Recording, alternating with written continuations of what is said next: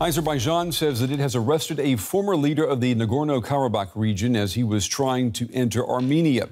Ruben Vardanyan is a billionaire who made most of his fortune in Russia. His detainment comes in the week that saw almost a quarter of Nagorno-Karabakh's ethnic Armenian population flee, 47,000 people leaving their homes and their lives behind. Streams of cars continue to arrive at the Armenian border. Some of them have been waiting in line for days to reach safety. Azerbaijan's military takeover of the breakaway region of Nagorno-Karabakh last week prompted thousands of ethnic Armenians to leave their homes and their lives behind them. Margarita Sakyan is one of them. She and her family of 12 fled their village as soon as they heard the sounds of missiles nearby. They've taken refuge in this hotel in the Armenian border town of Goris. It has become a makeshift shelter. It happened all of a sudden. Nobody expected it. We were bombed at night. We didn't know where to go. We thought we'd run to the forest to wait until the situation calmed down. But we were told that we had to escape. I ran without taking anything, just my family. Margarita and her family suffered during a 9-month-long blockade imposed by the Azerbaijani government last December. The enclave was cut off from the outside world. There were critical shortages of food, water and medicine.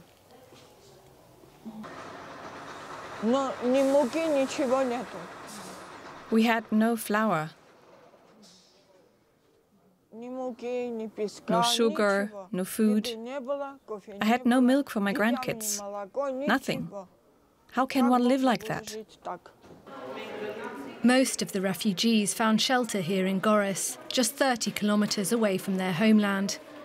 Azerbaijan has promised to guarantee the safety of ethnic Armenians.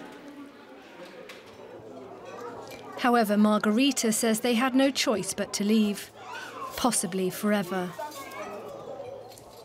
All right, I want to go to Washington now and bring in Asla Aydin-Tashbash. She's a visiting fellow in the Center on the United States and Europe at the Brookings Institution, as well as a global opinions columnist at the Washington Post and a senior policy fellow at the European Council on Foreign Relations. It's good to have you on the program tonight. Let me get your opinion just on the numbers we've seen. We've seen about a third of the ethnic Armenian population of Nagorno-Karabakh leave this week. Do you think Azerbaijan will ever welcome them back one day? I think there is too much bad blood between the two communities and really 3 wars that have been fought since the breakup of the Soviet Union. I cannot imagine Armenians willing to go back, feeling safe enough to go back and live under Azeri rule. In the same way, Azeris 30 years ago have fled Armenian territories, Armenian-controlled territories. So this is layers and layers of mutual historic claims and really fairly well-documented history of atrocities that have taken on both sides. So it's practically made living together very difficult. Yeah, you say there's plenty of blame to go around. The Armenian population of Nagorno-Karabakh is suffering this time, but Azeris, they've suffered in this conflict in the past. I'm wondering, how are these current events, how are they being viewed in Azerbaijan? I think Azerbaijan is not, the public is not too focused on the humanitarian dimension. Rather, it's seen more as a restoration of Azerbaijan's sovereignty. Because remember that Nagorno-Karabakh is technically inside Azerbaijan. It's been an Armenian-dominated, Armenian-populated enclave During the Soviet times, Armenians and Azeris lived there together, even though Armenians were the majority. And then later on, Azeris left in the 90s, had to leave and flee during the fighting between the two nations. And now it's been Armenian only over the past 30 years. But of course, you know, for the Azeri public, where there's been a drumbeat of nationalism since the 2020 war, the refrain is that Karabakh is Azerbaijan and that this is a restoration of Azerbaijan's sovereignty. Talk to me about what has changed in Azerbaijan to put the country in a strong position that it didn't have, as you said, in the 1990s when Armenia proved stronger. Well, there is now an incredible asymmetry in power between these two countries, which is a reverse of what it was. During the breakup of the Soviet Union, Armenia was backed by Russia, and Azerbaijan was distracted, poor, in disarray. And in the 90s, Armenians were able to capture some land beyond their borders, Soviet borders, I should say, and led to a number of refugee flows. But now we have a reverse situation. Azerbaijan has grown militarily very strong. It gets along with Russia, but is strongly backed by Turkey in a military and economic partnership that's not like anything historically, even though there's ethnic affinity between these two countries. There has never been this level of unity. 2020 war was a direct support from Turkey, and of course, you know, President Erdogan makes no secret of his support for President Aliyev in Azerbaijan. But beyond that, Azerbaijan has good relations with Israel, relatively good relations with the EU, because it has stepped in as an alternative energy source since the beginning of the war in Ukraine to replace the Russian gas. In a sense, obviously not all of it, but significant enough that EU leaders have been courting Azerbaijan as an alternative energy partner. While EU president has been holding talks between, Charles Michel has been talks between Azerbaijan and Armenia.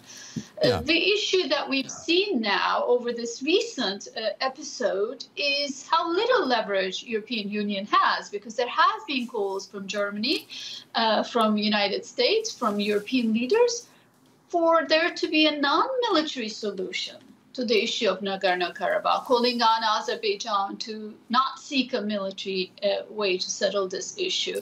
But it seems like European leverage over Azerbaijan is actually rather slim. And I'd like to get your take then on what you think Turkey is seeing when it looks at this situation and when it looks at this unprecedented geopolitical power equation that is before it now. What do you think, especially Erdogan, what's he thinking? Well, I think that there is almost an unconditional support for Azerbaijan as a de facto position. I think Turkey would also like to normalize relations with Armenia and open its border, but not at the expense of its relations with Azerbaijan. In other words, if Azerbaijan is to pursue peace, Turkey goes along with it and might like it, but if they are to pursue war, they'll support that option too. So Turkey's position is just unconditionally linked to Azeri position. But on the broader strategic level, they seem to want the restoration of trade routes, which opens up Turkish trade into Central Asia and all the way to the rest of Asia. This is a corridor, middle corridor, that Erdogan sees as an alternative to other routes that are bypassing Turkey as sort of Turkey's eastward expansion. But that requires a normalization of ties between Turkey and Armenia, and it's just not clear at this point whether or not the tensions between the two countries, between Azerbaijan and Armenia, is going to end with this episode in Nagorno-Karabakh or continue in the next few months. So let me just ask you, we've got about 30 seconds left. You know, considering the power structure right now in the region, I mean, how likely is it that we could see this conflict, you know, blaze out into a bigger war? Do you think that's even possible now? I think that because this is the Caucasus, we can never be certain. We have to be cautious about the worst case scenario. So this is really the time to push Azerbaijan and Armenia back to the negotiating table to sign a peace deal. This war has to end here because now both countries have their sovereign territory and they should now sign a peace deal. And Europe can be the architect of that. And we will see if that happens. It could be in Brussels. Asla Aydin Taşbaş, it's good to have you with us tonight. We appreciate excellent analysis on this situation. Thank you. Thank you. Well, Thomas de Waal is a senior fellow with Carnegie Europe, specialising in Eastern Europe and the Caucasus. He joins us from London. Welcome to DW. Are Azerbaijan's reassurances regarding Nagorno-Karabakh's ethnic Armenians credible? They're not very credible. You know, this is a conflict which has been waged for 30 years. There's been acts of ethnic cleansing by both sides, by which we mean that whenever soldiers have come near civilians, the civilians have fled. That happened in the 1990s. That happened in the war in 2020. There's deep hatreds and feelings of revenge on both sides. So the fact that Azerbaijan launched this military operation last week, it's no surprise that Armenians fled, and it's no surprise that there are reports of atrocities, unfortunately. We are hearing about an international mission being sent, and Germany's been pushing for that quite hard, which is good. But let's be clear: this is a mission which will arrive more than a week after the worst has happened there. Right. So let's talk about this idea of ethnic cleansing, which Armenia has been accusing Azerbaijan of. You talked about people fleeing as soldiers arrive. Do they flee because they fear what will happen, or is there a deliberate attempt to drive them out? Well, I mean, obviously, you know, that we can't really say until we get the facts. Armenia's social media is showing reports of atrocities of Azerbaijani soldiers looting houses and so on, you know, which is quite credible. But I think in most cases, it's just a matter of fear that the Azerbaijanis just need to be nearby, and the Armenians know they are defenseless, that the Russians have basically negotiated their surrender, and they have no option to flee, because, you know, this is what has happened, unfortunately, as in the Balkans, in every different episode of this conflict. And just looking at the broader picture, Azerbaijan's an important transport hub and energy partner for the European Union. Has that compromised the EU's response at all to this crisis on their doorstep?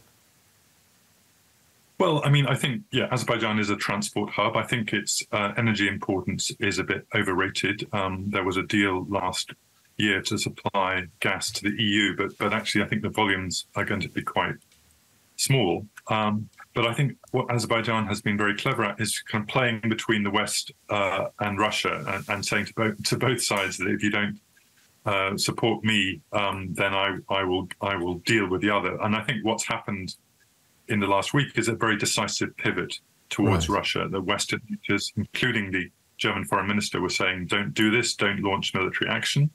The president of Azerbaijan seemed to be reassuring them that this wouldn't be the case, and suddenly this operation happened. The Russian peacekeepers stood down. Right. And that's a very clear sign that Azerbaijan threw in its lot with Russia in this case. Thank you for outlining that so clearly for us. Thomas de Waal from Carnegie Europe.